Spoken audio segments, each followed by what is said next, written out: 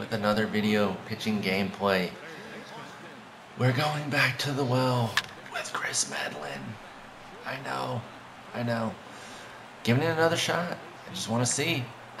I don't know why, but I refuse to give up. You see, I just opened up here with a first pitch home run from Corey Seager. Can we go back to back? No. So yeah, I'm gonna give this prime Kris Medlen another shot. See if we can make it work. Get deeper than 3-4 innings, which has kind of been my cap. And we'll just see where we're at. We're facing Jose Fernandez right now. See, I don't know if you watched my Matt Harvey video. That's the most recent one. I was talking about how I was progressing with this Mark Teixeira. And if you can see there on the scoreboard, I'm up to 326 with the batting average. So I'm getting there. I'm starting to hit well with him. Starting to feel good. Hitting well with this diamond Mark Teixeira. Ooh, thought that was going to clip me. By the way, I noticed I said that about a pitch in the Matt Harvey video about clipping. Damn, why did I say that? Clipping. What it means, like clip the strike zone, like clip the corner, like just get a piece of it. Usually it's that outside pitch there. Ooh, that curve. I did not think that was going to be a curve, and it just took that sharp left turn at the end. Get through. Oh. All right, here we go. Medlen time. It's Medlen time once again. Oh my God. I'm nervous. And there's the familiar stride of Ichiro as he makes his way to the box to start the home half of inning number 1. Center fielder, Ichiro. All right, just want to see real fast. Okay, we're dealing with an 1838 rating. That's pretty similar to what we're working with. I think I'm at 1860 or something. I'm actually on a little bit of a winning streak after a pretty dark cold spell. And when I say cold spell, it's not always like a bunch of losses in a row, but like, you know, 5 and 10 or something in the last 15. You know, something like that. Like that's a cold spell. It's not always a losing streak necessarily. By the way, speaking of that Matt Harvey video for the third time, I noticed the volume was pretty high on it, and I apologize for that. I just used my PlayStation camera, so I'm kind of surprised. Like, I was just talking, maybe I was just shouting. Maybe I was just talking too loudly. So I'm hoping that this one turns out well, and it's not so loud normal. By the way, if you noticed, we're going straight changeup right now. 4 pitches, 4 changeups.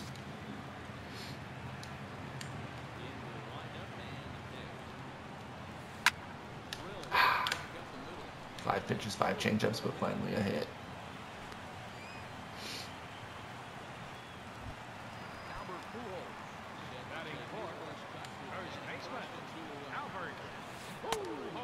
Oh, come on, go around on that, bro.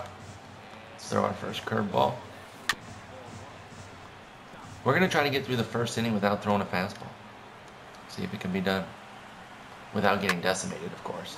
Speaking of, as I throw that changeup that hangs just a touch, and Pujols goes 450 just foul. Let's get out of the inning here. Come on, Kris. Come on, Kris. Be great. Let's go. Boom. That's Ian Desmond at short, by the way. So I'm trying to get. I really love Ian Kinsler. I'm a Tigers fan. I liked Ian Kinsler when he was a Ranger, though. I've always been an Ian Kinsler fan, and I really want to get that card. So I'm trying to gas it up a little bit here and get those innings done with, as you just saw coming up to bat, Napoli, but also Desmond at short. So I'm going a little bit different than I normally would with my lineup, just to try to get there. I think it should only be another, I don't know, depending on if I can get Yu Darvish a couple times, it should only be about 11 to 13 games if I did my math right. And that's not with too many guys in there. I'm going to have Teixeira, Napoli, Desmond, and then Darvish in the rotation, and even Diekman in the bullpen. So I could even maybe cut that a little bit. If I get a big, oh dang, nice pitch. If I get a big Yu Darvish outing and get some good Diekman usage, I can maybe cut that to 10 games. Because I like Ian Desmond, but he's a lefty only guy, and I'm using him against everybody right now. those breaking balls, they get you. I thought that was a changeup.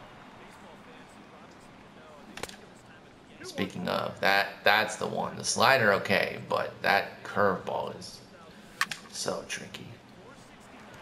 The Cano's another one I think I mentioned last time I'm not hitting that well with, and 227 suggests it's still not going all that well, but then I go yak ball. Boom, let's go.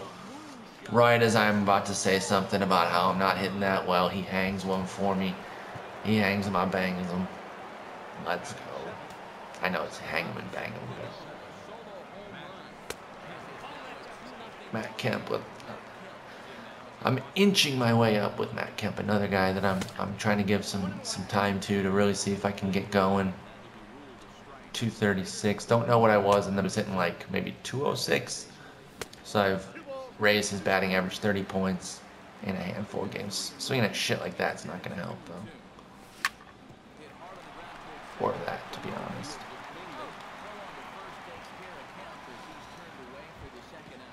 Now we gotta roll with Meds.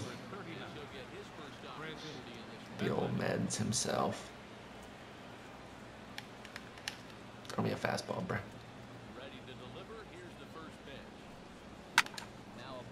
Oh, send that down the line. I'll get 2 with Kris Medlen. Let's go.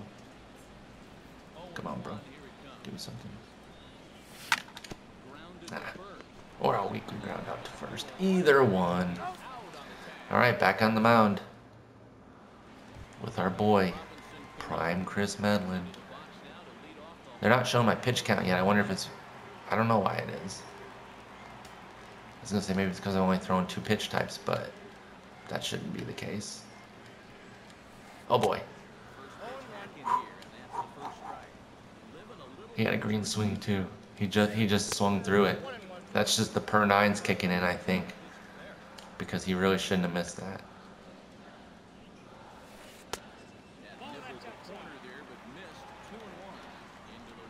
Don't hang it. Don't hang it.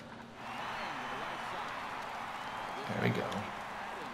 I've been having trouble with those line drives to the outfield lately.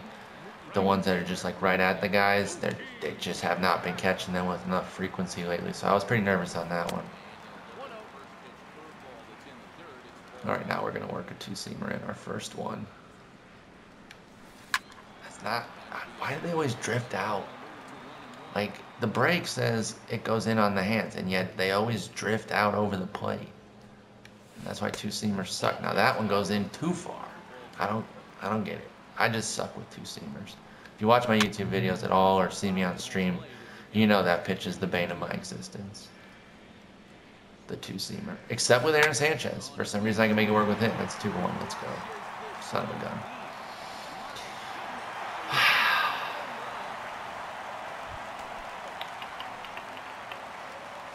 Early on it, but Hang City right there. See, now I've had people who have had success with Kris Medlen say, just throw a bunch of changeups.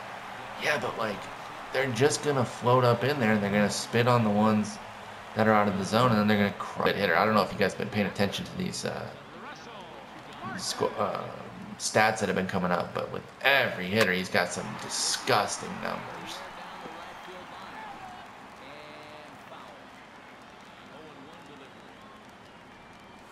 Boy. All right. Well, we hung one to Betts and it made it a 2-1 game. Let's just get some more runs. Let's get that cushion so we're not so afraid to go in the zone. Speaking of Ian Desmond, 256, not bad. If you looked at the righty-lefty, I bet he's over 300 against lefties, and then, you know, low 200s against righties, which again suggests a platoon, but I'm sacrificing a little bit for the innings. That's why he bats 9th.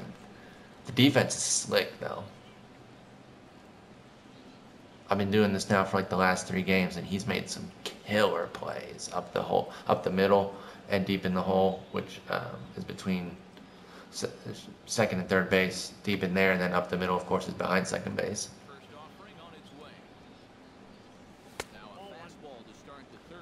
It's working stuff low, for sure. and then tries to finish me off with high stuff. Oh, I thought that was going to stay in the zone. Where are we at? We got his pitch cuts. He's mixing pretty well. I got to spit on that curve that he's going to invariably throw soon. Unless he makes it, unless it's a hittable pitch, like I'm fine with it. You know, obviously it's an out, but if you're gonna leave it there, I can get good wood on it. It's funny that literally, as I said, you need to spin on those curves. He throws a very hittable one, a hittable 2. Those 2 have not been good. In the first 2 innings, he threw a bunch of really good ones. Oh, jeez, super late on that.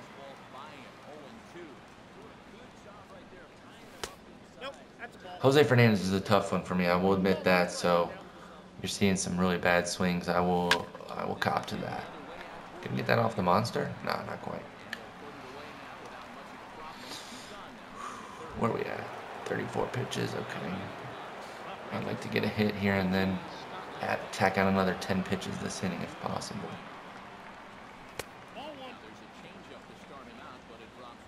I've been working on something, and I'm emphasis on working on, because I'm not doing it with enough consistency right now, and you guys can keep an eye on it to see where I'm at. My buddy Little Man 17 from Twitch told me about a hitting technique where you leave your PCI. He even hits well with Fernandez. This guy's a monster. You just leave your PCI in the middle and adjust up or down instead of sitting a certain spot and going from there. And I've been having some success with it. Again, it's a learning process for sure. It's not something that overnight all of a sudden I was doing, but I'm working on it. I'm working on it. I also tried something that my Twitch followers have told me multiple times to try, and I was reluctant to do it. And then when I was in that cold snap, I said, you know what? I'll just give it a look. And you know, you never know when you do something for 2 games if that's what changed it, or if it's just you were gonna do that against that guy pitching anyway. Oh, sweet call. I just want the pitcher. But I went to wedge of all things and found some success there. Very weird. Again, I don't know what to make of it. And we're in deep crap with A-Rod coming up.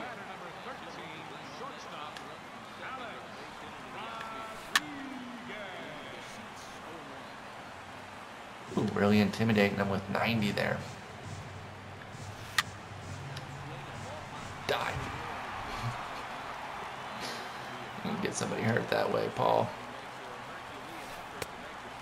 Good tank, good tank. That's why this guy's a lit hitter. I'd probably flail at that, and he does that with that. Yeah. Guys, I hate this card. I don't know why I keep trying to use it. I don't know how to pitch with it.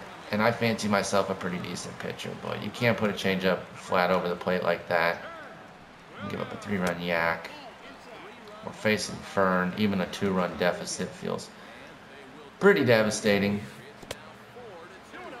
The only good news is my last 2 games were Matt Harvey and Clayton Kershaw, and I didn't really have to go to the bullpen much. You know, and they got to call the pitches that are strikes, though, man.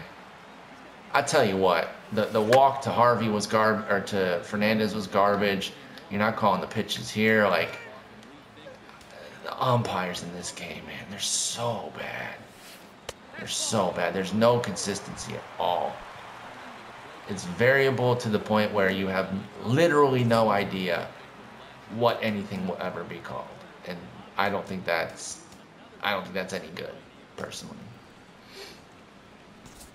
I think there's got to be a little bit more consistency than that.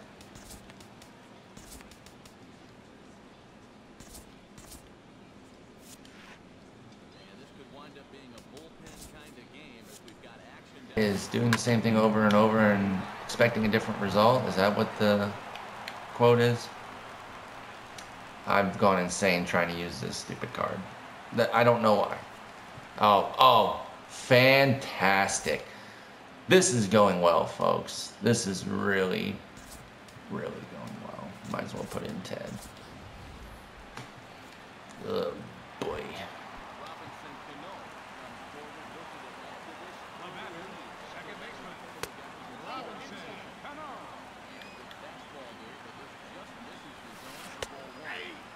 Yeah, suck on it. I don't really care.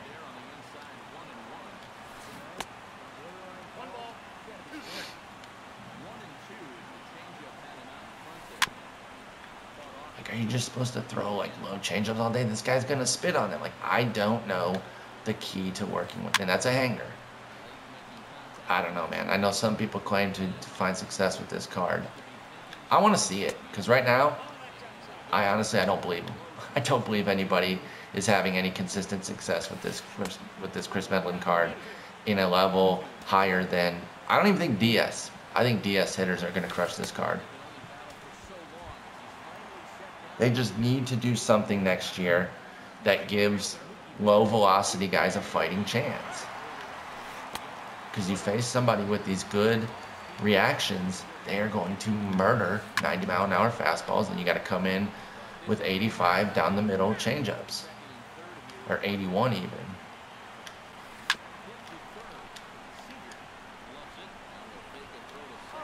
I could have gone home there, but it's early enough in the game that we'll just give up the run at this point. We can't afford a potential disaster there, where they get the run and then they got 2 on, 1 out. There's no way.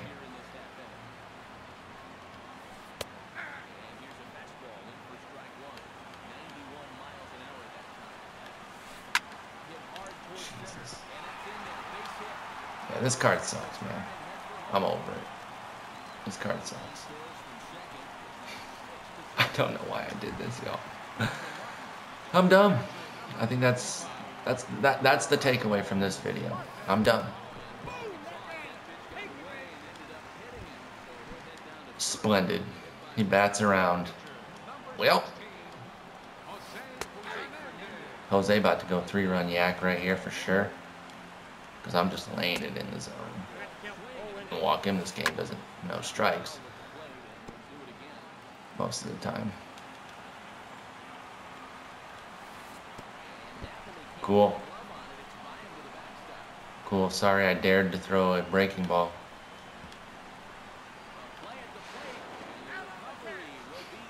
You sucker.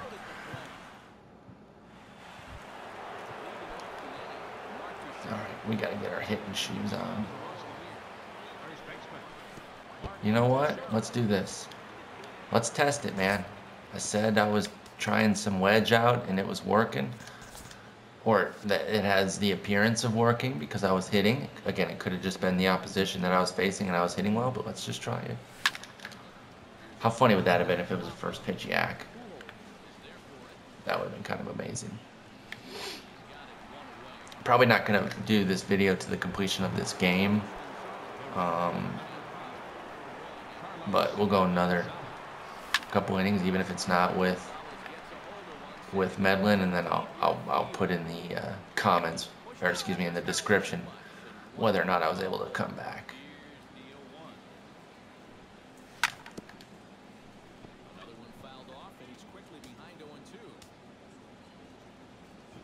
I think he's gonna go high. I think he went low, so I was wrong.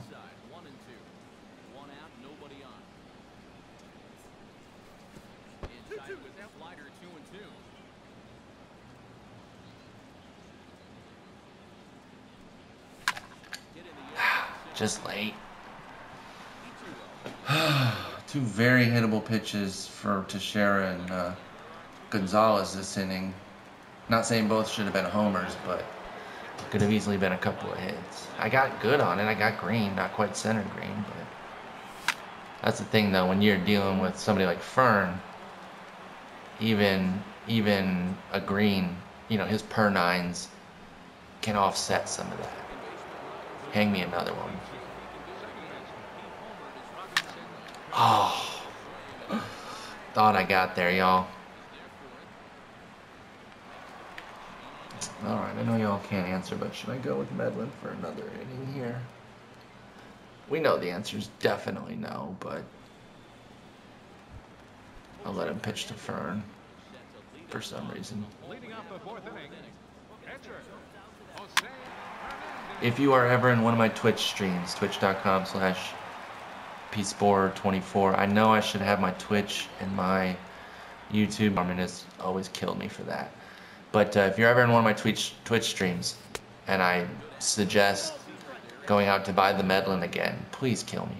Please just make fun of me profusely and talk me out of it. This is just not a good card. Not for me, at least. Meanwhile, if you're out there having success with it, first off, prove it. Let me see some videos or some box scores. But also, I think in the last video I did, one of you guys, or a couple of y'all was telling me about some success that you had. But I just gave up all run to Ichiro. So, I don't know. Again, prove it, because I don't buy it. I really don't. This is a terrible card. I just don't believe that anybody's out there having real success with this card. Not in higher levels. Maybe it's an analog thing. You know, I don't use analog because I can't. My stupid thumb just doesn't work for analog. Oh, that's going to happen to me? Okay, dude. That's what this game is then? Okay, cool. But yeah, my thumb won't go down and up in a straight manner to actually use, like, I've tried. I can't use analog. So maybe he's an analog card. I don't know. My buddy Brady, BoilerBoy14 on Twitter, or excuse me, on Twitch, has kind of been working where he has some guys he pitches meter with, and, oh, that's gone. And other guys he throws analog with. Jesus. We're gonna get mercied. Cool. Now I'm messing up my boy Holland's stats. This is great. This is cool. This is fun. Anyway, I think we'll cap this video here. There's no real need to keep going. I knew it was gonna be trouble when I saw this guy's hitting stats. I'm kind of surprised he's only an 1838. I'm curious as to, and looking on his Show Nation page, he only has a 255 average, but everybody in his lineup right now has devastating numbers. I don't know what it is.